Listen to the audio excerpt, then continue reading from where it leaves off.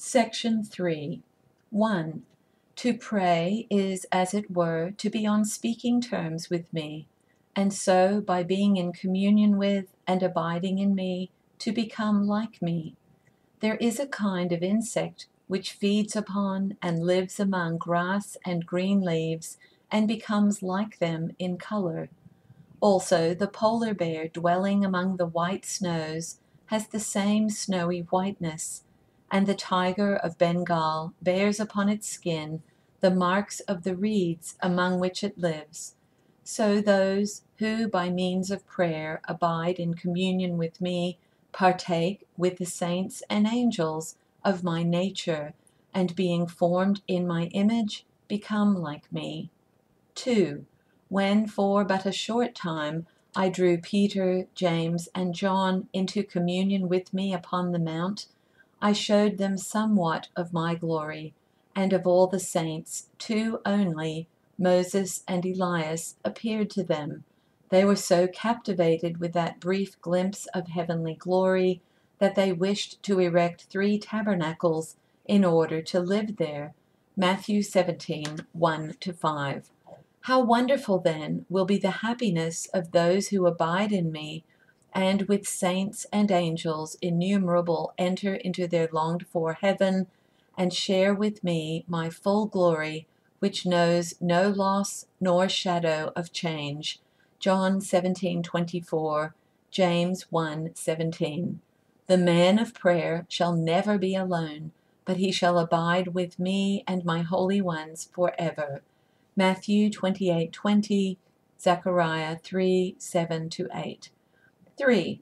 It is not a great thing to control and make use of wild animals, lightning, the wind, and light, and other powers of nature, but to gain the mastery over the world and Satan and self with all its passions is of a truth a most momentous and necessary thing. Upon those only who live a life of prayer do I bestow the power to overcome all the might of the enemy, Luke 10:17-20, so that even while they live in this world, they abide with me in the heavenly places, Ephesians 2:6, and Satan being below and they above, he is never able to reach them, but they abide forever with me in safety and without a tremor of fear. Although men have now obtained control over the powers of nature, they are not to travel beyond the bounds of the air, while the man of prayer, having mastered Satan and self, can range at will the everlasting heavens. 4. Just as the bee collects the sweet juice of the flowers and turns it into honey without injuring their color or fragrance, so the man of prayer gathers happiness and profit from all God's creation without doing any violence to it.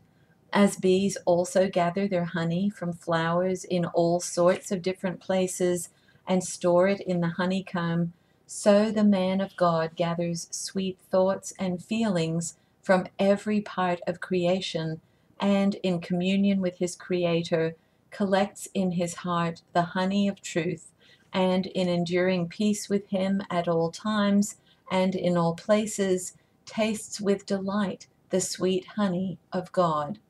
5. Now is the time to obtain and keep in the vessels of our hearts the oil of the Holy Spirit, as the 5 wise virgins did. Matthew 25, 1-13. Otherwise, like the 5 foolish ones, we shall meet with nothing but grief and despair. Now also you must collect the manna for the true Sabbath, otherwise there will be nothing left you but sorrow and woe. Exodus 26:15-27. Pray, therefore, that your flight may not be in the winter, that is, in time of great distress, or the last days, or on the Sabbath day, that is, the reign of 1,000 years of eternal rest, for such an opportunity will never occur again. Matthew 24:20. In the same way, as climate produces a change in form, color, and the habits of growth in plants and flowers, So those who maintain communion with me undergo a development of their spiritual nature in habit, appearance, and disposition, and putting off the old man, they are transformed into my own glorious and corruptible image. With my finger I wrote upon the ground the sinful state of each of those who, regardless of their inner vileness, brought the woman taken in adultery for condemnation, so that they left her one by one and went away abashed and ashamed. With my finger, too, I point out in secret to my servants their wounds of sin, and when they repent, with a touch of the same finger I heal them, and in the same way as a child grasps his father's finger and by it helps walk along with him, so I, with my finger, lead my children along the road from this world to their home of rest and everlasting peace. John 14:2-3. 6. Oftentimes men pray to the Father in my name, but do not abide in me. That is, they take my name into their mouths and on their lips, but not into their hearts and lives. That is the reason why they do not obtain what they pray for. But when I abide in them, and they in me, then whatever they ask from the Father they receive, because they pray under the direction of the Holy Spirit in that condition. The Holy Spirit shows them what will glorify the Father and be best for themselves and for others. Otherwise, they will get such an answer as a bad son got from a governor whom his father had served with great courage and honor. When the son presented a petition in his father's name and asked for some employment and favor, the governor pointed out to him his evil life and habits and said, "Do not petition me in your father's name, but first go and act according to his example. Let his high worth be not on your lips only, but carry it into your life, and then your petition will be accepted." 7. Between the prayers of those who worship and praise me with their lips only, and of those who do so from their heart, there is a very great difference. For instance, one who was a true worshipper was constantly praying for another that his eyes might be opened and that he might accept the truth, while the other was a worshipper in name only, often prayed in his enmity against my true worshipper that he might be struck blind. Finally, the prayers of the true worshipper were heard by the loving will of God, and he who was formerly only a hypocrite received spiritual sight. With his heart full of joy, this man became a true believer and a sincere and lasting brother of my true servant. 8. Prayer makes things possible for men which they find impossible by other means, and they experience such wonderful things in life as are not only opposed to the rules and opinions of worldly wisdom, but are held to be impossible altogether. Scientific men do not recognize that he who set all created things in order and made laws for them cannot be imprisoned behind the bars of his own laws.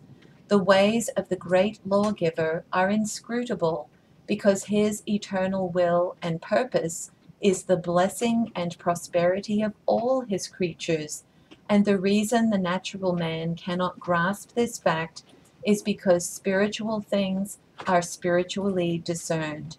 1 Corinthians 2:14.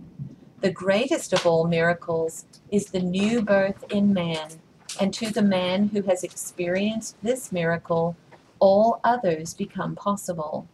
Now, in very cold countries, a bridge of water is a common sight, because when the surface of a river is frozen hard, the water beneath still flows freely on, but men cross over the icy bridge with ease and safety. But if one were to speak of a bridge of water spanning a flowing river to people who are constantly perspiring in the heat of a tropical clime, they would at once say that such a thing was impossible and against the laws of nature.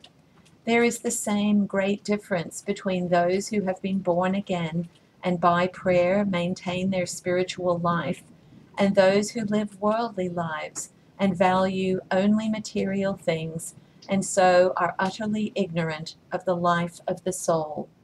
9. He who desires by prayer to obtain from God the blessing of a spiritual life must believe and obey without questioning. The man who came to me with a withered hand, when I commanded him to stretch out his hand, instantly obeyed, and so his hand became whole as the other. Matthew 12:10-13. But suppose instead of that instant obedience, he had begun to argue and say, "How can I stretch out my hand? If I had been able to do that, why should I have come to thee? First of all, heal my hand, and then I shall be able to stretch it out." All this would have been considered very reasonable and to the point, but his hand would never have been healed.